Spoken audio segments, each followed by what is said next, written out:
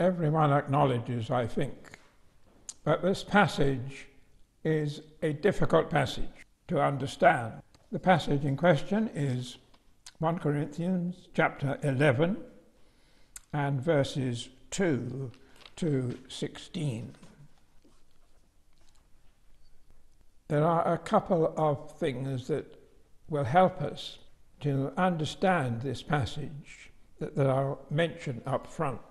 The first is that we must remember that the Apostle Paul is still answering questions put to him by the Corinthian church in a letter of which we read in verse 1 of chapter 7, where he writes concerning the things of which you wrote to me, and then he goes on to answer a series of questions. Well, I think he is still answering questions. And the importance of that is that an answer is always shaped by the question. For example, if I ask you what the time is, you will look at your watch and you will say 25 minutes past 2. You will not then go on to explain what time is and discuss the philosophy of time. I didn't ask that. And so you're not giving me a dissertation on the meaning of time. And so it is here. When Paul answers a question, he doesn't necessarily explore the entire topic. And because we do not have the questions, we do not have a copy of that letter the Corinthians sent to him, there is always the possibility that in answering a question, he will not deal with things he would deal with if he was uttering revelation from God on that particular issue. That's the first thing.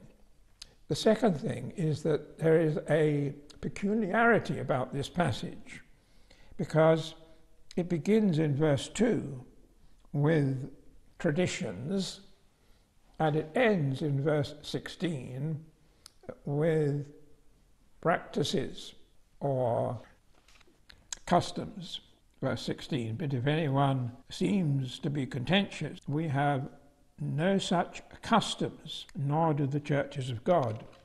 So the whole passage is sandwiched between traditions and customs, and that is most unusual, because traditions and customs are not fixed. They vary from age to age and from society to society. They vary with the culture, they vary with the language. And so we are forewarned, I think, by this passage that some of what is here falls into the category of traditions and customs, but some of it falls into the category of revealed theology. And one of the tasks we have is to disentangle those two things. Well, I'm going to deal with the passage under 4 headings. First is roles, not rank.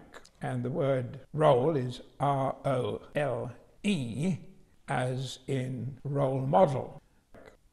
And the second heading is relational, not random. Now, you won't understand these headings until we actually get to them. Relational, not random. The third heading is symbols, not substance. And the fourth heading, liberty, not license. I hope all will become clear as we proceed. You see, this passage has often been interpreted, and I would say misinterpreted, as teaching that women are inferior to men. And there are many societies, of course, that actually practice that belief. Islam, the religion of Islam, is one clear example. But is that actually what it teaches? So let's just look at these first verses 2 and 3 of chapter 11, the first 2 verses of our passage. Now I praise you, brethren, that you remember me in all things and keep the traditions that I delivered to you. But I want you to know that the head of every man is Christ, the head of woman is man, and the head of Christ is God. So let's pursue this false idea that this verse is teaching that women are inferior to men. Well, the first thing we're told is this: the head of every man is Christ. So man is inferior to Christ. Well, of course he is. We know that. We accept that. The head of woman is man, and that's the contentious statement. Don't leave it on one side for a moment. And then the head of Christ is God. Now, does that mean that Christ is inferior to God? Well, the answer, of course, is absolutely not. Christ and God the Father, I think we must understand here, Christ and God the Father are co-equal. They are of the same essence. Both, in different parts of Scripture, are called Yahweh, the familiar name of God. The Lord Jesus Christ speaks of himself as God. Show us the Father, Philip asked in John chapter 14.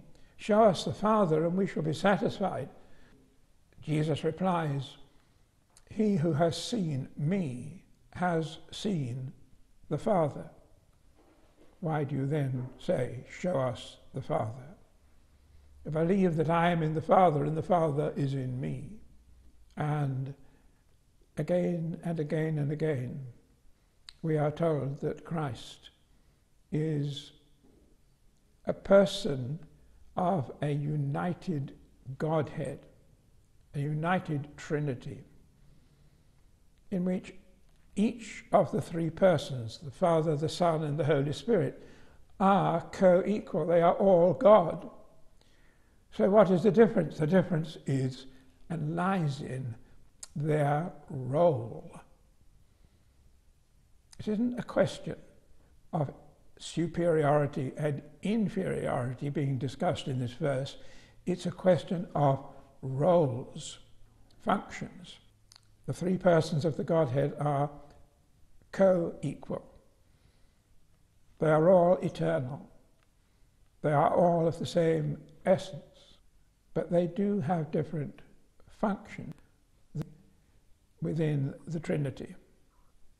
And that role difference is typified by one word, and that is obedience. Christ is and was obedient to the Father. And we can prove that in a number of ways. First of all, in that well-known verse, John 3, chapter 3 of verse 16, we're told that God so loved the world that he sent his only begotten Son, that those who believe in him should not perish, but have everlasting life. God sent his Son. Now, if you send somebody and they go, their going is an act of obedience. We're not told that God asked Christ to come into the world. We don't read that God suggested to Christ that he comes into the world. No, he sent his Son. And Christ again, on numerous occasions, speaks of the Father who sent me. So Christ's role was the role of obeying the Father. And in John's Gospel we have a number of statements. I can do nothing of myself, he said. The Father tells me what to do, does the works. The words that I speak are not on my own authority, but as the Father speaks, so I speak. The Lord Jesus was obedient, totally obedient to God the Father, and that demonstrates the difference of roles. But you see, this obedience is not passive. It's not being a doormat to God the Father. In fact, the obedience is so active and so powerful that it can be boiled down to this statement, that everything that God wants to do and wills to do in the universe and in his dealings with his creation, everything is done by Christ. The Father wills, the Son obeys by performing the will of God. And so we find, as we read through Scripture, that Christ is the one who created all things.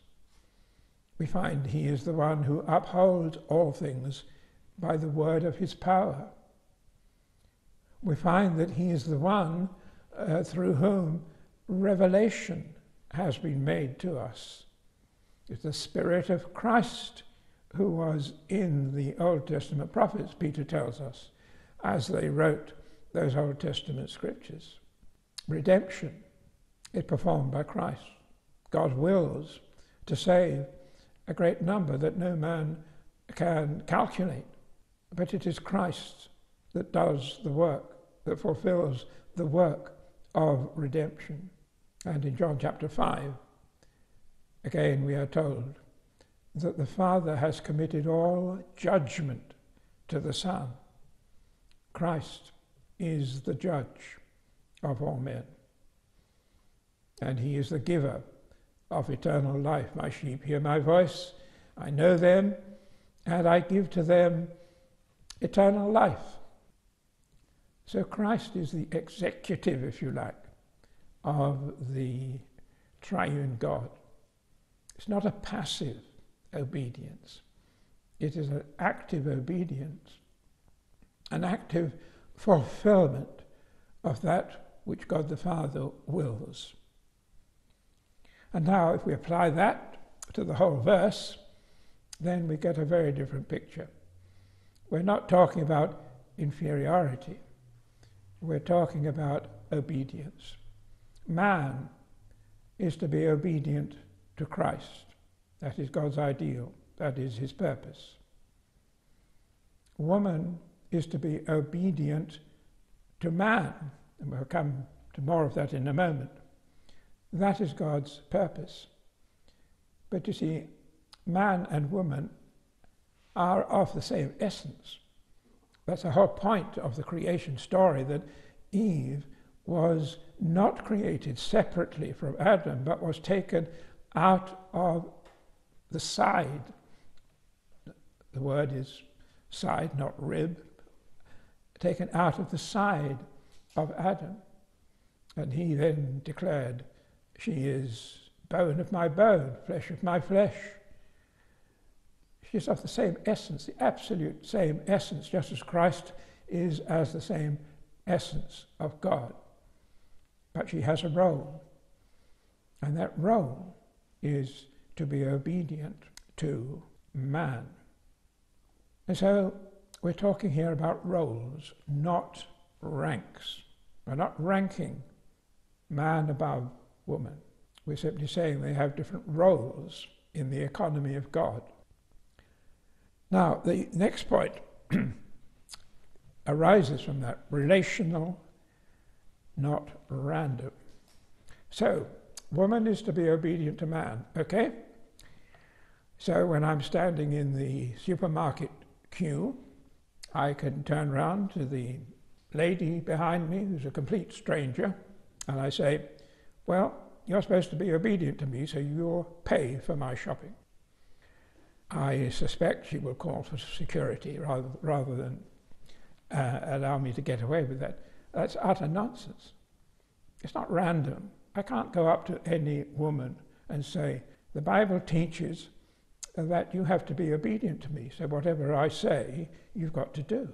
And the key here is something that is not always understood and appreciated, that the Greek word for woman is exactly the same as the Greek word for wife.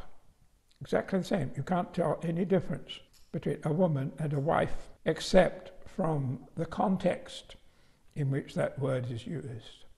And when a couple marry, the wife pledges obedience to the husband, willingly, actively, recognizing that there is to be an order of roles in that relationship.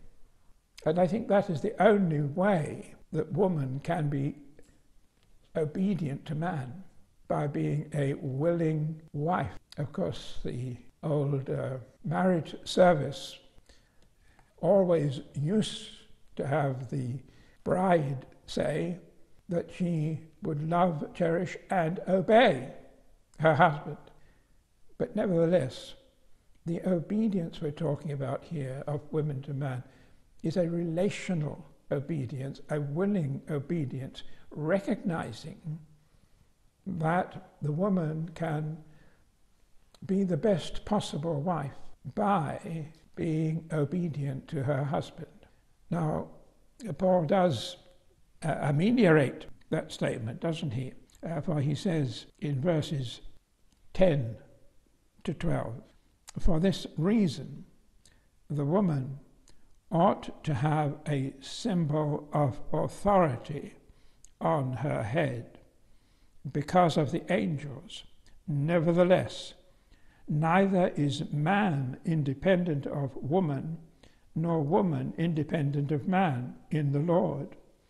For as the woman came from man, they're of the same essence, even so also comes man through woman. They're of the same essence. Utter equality in the sight of God, but different roles. So let's then come to this question of head coverings. Verse 10, "For this reason the woman ought to have authority on her head." The words "a symbol of" are not in the original, but I think they're properly inserted by the translators, because that's what having authority on her head means, a symbol. It is a symbol of authority. And so let's go back and revisit the opening verse, or particularly verse 4. "Every man praying or prophesying, having his head covered, dishonors his head, but every woman who prays or prophesies with her head uncovered dishonors her head." They're talking about a church meeting. It's a meeting of believers, and it is a meeting in which praying and prophesying is taking place. Let me also just emphasize that prophecy in the New Testament times was not preaching. Prophecy was speaking direct revelation from God. It was necessary for there to be prophets in every church, because the apostles couldn't be in every church, and God gave every church prophets whose work was to receive directly from God apostolic truth and relay it to the congregation. So that was prophecy, and of course it was no longer necessary once the New Testament was complete. But when there wasn't a New Testament in the early church, there had to be some way of conveying New Testament, New Covenant truth to those who assembled in the name of Christ. That was done by the prophets. So we're not here talking about women preachers. There was a meeting of the church, and in that meeting, nobody prohibited women from participating. Down the ages, many churches have said women must keep silent in church. That's what Paul teaches in 1 Timothy. But I think they misunderstand what Paul is teaching there, and we don't have time really to explore it. His reply is, let the women keep silent in church, and when they get home, ask their husbands the question that they would have shouted out in the congregation. It's a particular kind of interruption. There's no prohibition here of women praying in public and prophesying in public, although we don't need that prophecy today. Once again, churches down the ages have said, no, women mustn't pray in the church at all. They're praying and prophesying with no kind of prohibition, except that the wives those who are wives should have this symbol of obedience, head covering of some kind, on her head in order to acknowledge symbolically the obedience to her husband that is in her heart. That it's an opportunity when the church is gathered together for her to do that. Now the symbol doesn't produce the obedience, and the removal of the symbol wouldn't remove the obedience. The obedience is something of the heart and the mind. The symbol is only a sign. Now, we do not, as many churches used to do, insist that women wear hats in church. That's again a misreading of this instruction. The symbol means nothing. It's the substance that matters. It is the fact of the obedience. But how do you show the obedience except by a symbol? Well, I got a wedding ring there. That's a symbol. My wife's got a wedding ring. It's a symbol. They're symbols of a relationship. And symbols can change from culture to culture, from age to age. So whilst I have nothing against people who say that wives, incidentally, must wear coverings or headscarves or something on their head, if they want to do that, that's fine by me, but it's not a necessity. The important is the heart submissive of a wife to a husband. This was an opportunity for the wives present in that meeting to confess and to rejoice in their relationship with their husband. I am a married woman, that's what it's saying, and I rejoice in my role as a married woman. I cannot see, quite honestly, how this could possibly apply to an unmarried woman. She has no particular man to whom to submit. She, along with every member of that meeting, male or female, have to be obedient to the Lord.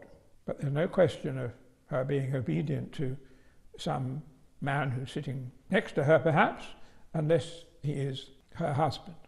So then I hope that clarifies that point. Symbols are not the substance. Man looks upon the outward appearance, but God looks upon the heart. Symbols are employed, but they don't have to be a particular kind of symbol. They don't even have to be a symbol, because taking away the symbol does not change the obedience of the heart. And of course, another point which we have to gather from this account, as it were, of the church meeting, is that it is while the woman is praying or prophesying that they are to have their heads covered. When they leave that meeting, they don't have to keep their heads covered. This is restricted to the prayer and prophecy. Once they leave that meeting, once they go about their normal business day by day, there's absolutely no question, in this passage at least, of them having to be submissive or to demonstrate a submission. In fact, by wearing wedding rings, we probably go further than Paul is telling people to go here, because we wear those all the time. And those religions which insist, which is mainly Islam, but they're not the only one, that insist upon women covering their heads all the time in public is not taught here, and it's not a Christian doctrine or teaching. Well then, finally, we come to what is perhaps the most difficult passage of all, and that is in verses 13 to 16. Let me just read them again, as they are in the New King James Bible and in almost every Bible in English. Judge among yourselves, is it proper for a woman to pray to God with her head uncovered? Does not even nature itself teach that if a man has long hair, it is a dishonor to him, but if a woman has long hair, it is a glory to her, for her hair is given to her for a covering. If the woman has long hair as a covering, why does she need to cover her head in the meeting? There's a contradiction here, isn't there? Contradiction between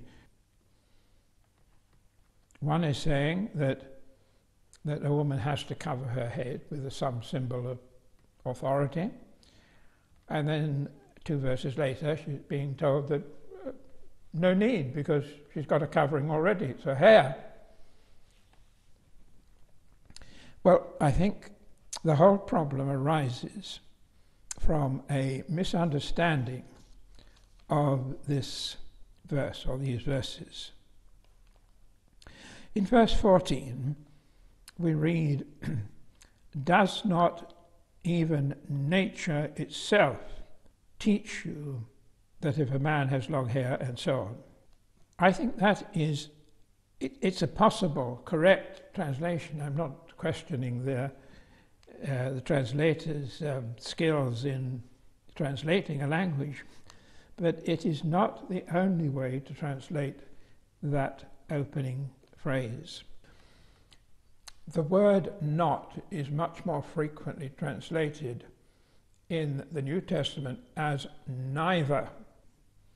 And if we translate "not" as it is more frequently translated elsewhere as "neither," it reads, "Neither does nature itself teach that a man, if a man has long hair, it is a dishonor to him. But if a woman has long hair, it is a glory to her, for it is given to her as a covering." Paul here, I believe, is actually denying a theory that has been put forward by the Corinthians, or by some at Corinth.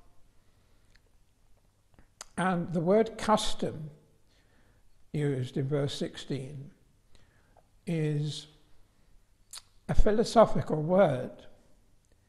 It means a collective ethos. It's a compound word. Sun means together, along with, and ethos is exactly the same word in English. It's a together ethos. It's a collective ethos. And Paul is saying we don't have any such collective ethos in the churches. And what I think he is doing is picking up something they have said in the letter, in which either the writers of the letter or others in the church who are causing them worry and contention, you see, he says, if any man contention, that's in verse 15. I'm sorry, it's in verse 16. If anyone seems to be contentious, there are some in Corinth who were contending with, denying the traditions that Paul has imparted to them right back in the early part of the passage. And they are replacing Paul's tradition teaching with a new theory. And that theory is that nature teaches short hair good for a man, long hair good for a woman. It's a philosophical view of this whole business of hair. And Paul is saying, look, you've got this philosophical idea, and remember that Corinth was a center of Greek philosophy. You've got this philosophical idea that nature, that is the natural course of events, the natural world, teaches us something that Revelation does not teach us. It teaches us that there is this distinction. Short hair good for men, long hair good for women. Long hair a covering for women.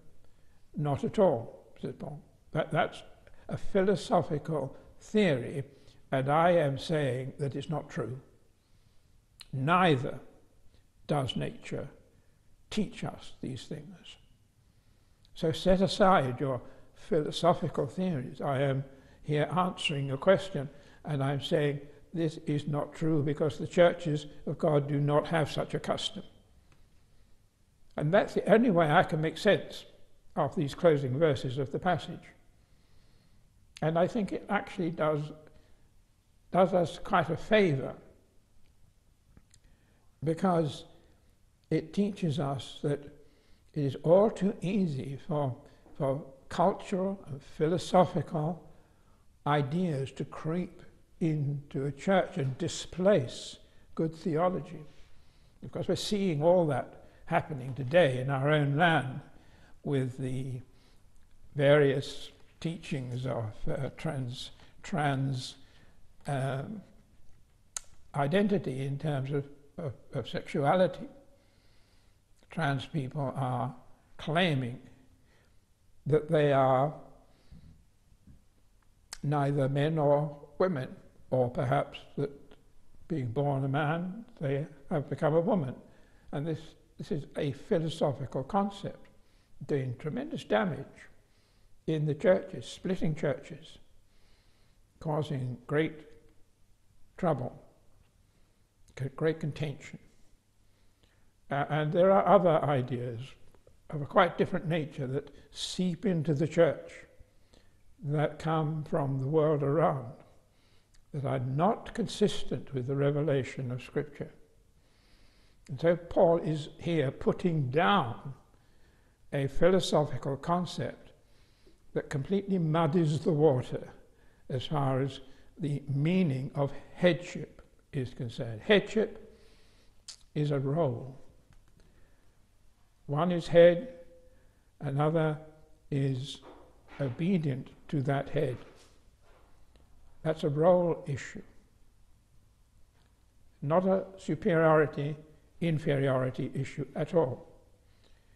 It is a role issue chosen deliberately and willingly and gladly and happily by those women who enter into a marriage.